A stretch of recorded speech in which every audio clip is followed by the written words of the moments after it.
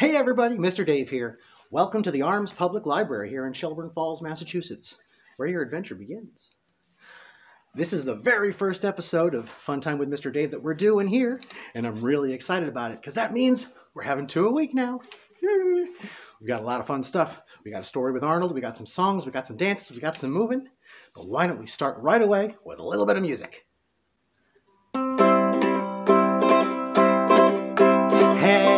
Shoulders, knees and toes, knees and toes. Head, shoulders, knees and toes, knees and toes. Eyes and ears and mouth and nose. Head, shoulders, knees and toes, knees and toes. All right, pretty good. Now let's go a little bit faster. Head, shoulders, knees and toes, knees and toes. Head, shoulders, knees and toes, knees and toes. Eyes and ears and mouth and nose. Head, shoulders, knees and toes, knees and toes. Head, shoulders, knees and toes, knees and toes. Head, shoulders, knees and toes, knees and toes. Eyes and ears and mouth and nose. Head, shoulders, knees and toes, knees and toes.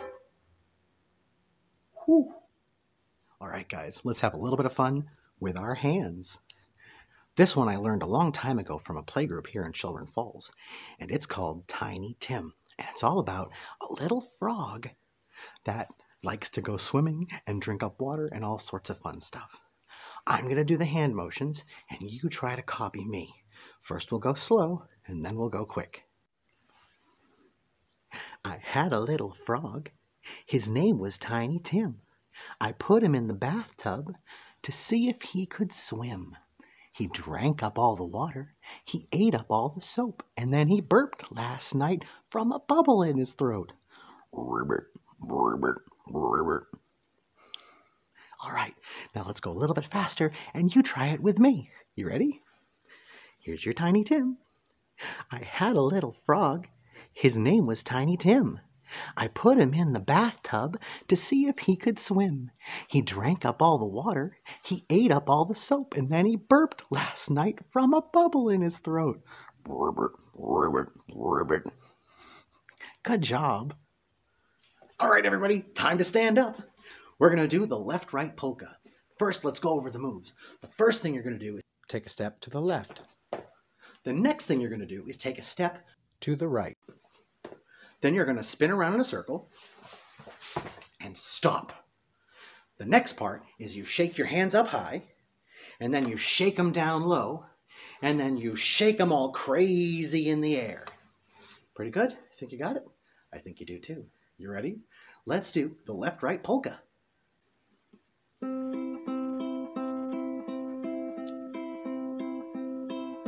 Step to the left, step to the right, spin around in circles, then you stop. Step to the left, step to the right, spin around in circles, then you stop. Shake your hands high, shake your hands low, shake your hands crazy in the air. Shake your hands high, shake your hands low, shake your hands crazy in the air. Step to the left, step to the right, spin around in circles, then you stop. Step to the left, step to the right, spin around in circles, then you stop. Pretty good. Now let's go a little faster. Step to the left, step to the right, spin around in circles, then you stop. Step to the left, step to the right, spin around in circles, then you stop. Shake your hands high, shake your hands low, shake your hands crazy in the air. Shake your hands high, shake your hands low, shake your hands crazy in the air. Step to the left, step to the right, spin around in circles, then you stop. Step to the left, step to the right, spin around in circles, then you stop. All right, here we go. Step to the left, step to the right, spin around in circles, then you stop. Step to the left, step to the right, spin around in circles, then you stop. Shake your hands high, shake your hands low, shake your hands crazy in the air. Shake your hands high, shake your hands low, shake your hands crazy in the air. Step to the left, step to the right, spin around in circles, then you stop. Step to the left, step to the right, spin around in circles, then you drop. Hello everyone, and welcome to the theatre. Today we are putting on a presentation of Red Riding Hood for your viewing pleasure. Oh, I do hope you enjoy.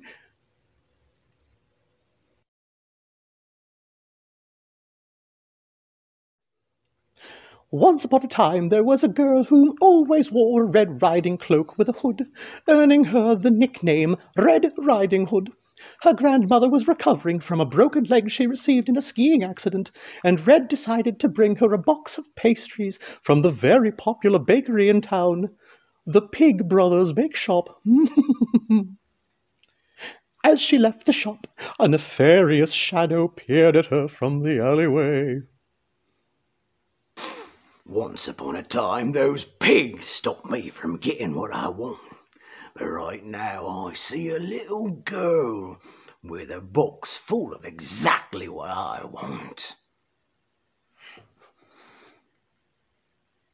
Yummy pastries. Mr. A. Wolf sped ahead of Red and dug a very large hole in the road using a backhoe he still had from his defunct construction business and covered it with straw. He then jumped out and hid behind the backhoe, waiting for Red to fall, quite literally, into his trap. However, little Red knew the way well, for she was an attentive granddaughter and visited often. And she also knew that the town council had not approved any road work in this vicinity, and approached the backhoe and the large pile of straw cautiously. This is it. Soon that little girl will fall into my trap, and I'll be able to get those yummy pastries! Startled by the sudden shout about baked goods, and wary of the suspicious road conditions, Red quickly made her way around the straw area and down the road towards her destination. Perturbed by the inexplicable failure of his trap, Mr. A. Wolf quickly ran down the side of the road, hiding in the brush, and past Little Red to her grandmother's home. There he illegally entered the home and searched for the grandmother, whom he was not able to find. He quickly found a thermometer and poured a glass of water, placed them strategically on the nightstand next to the bed, and buried himself under the comforter. Just then, Little Red entered the domicile and went straight up to the bedroom where Mr. A. Wolf waited. Red looked at the bed, the large lump under the comforter, and the items on the nightstand, and spoke loudly. "Why, Grandmamma, what a large cup of water you have!"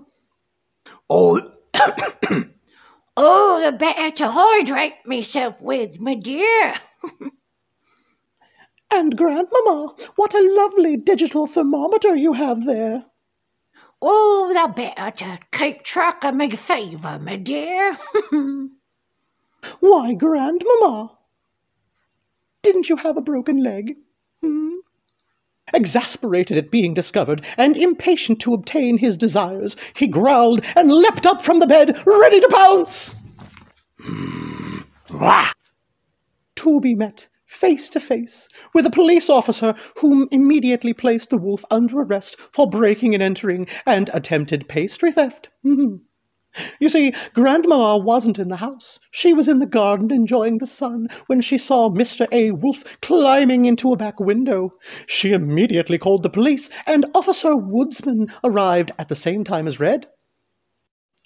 As the officer escorted Mr. A. Wolf off the premises, he looked straight at the repeat pastry offender and told him, next time, buddy, stay out of trouble and pay for your yummy pastries.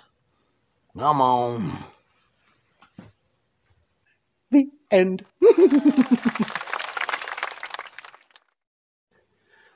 I really liked that story, didn't you? Arnold does such a great job. Well, thank you so much for singing and playing and dancing with me here at the Arms Public Library, where your journey begins. I've got one more song left for you guys.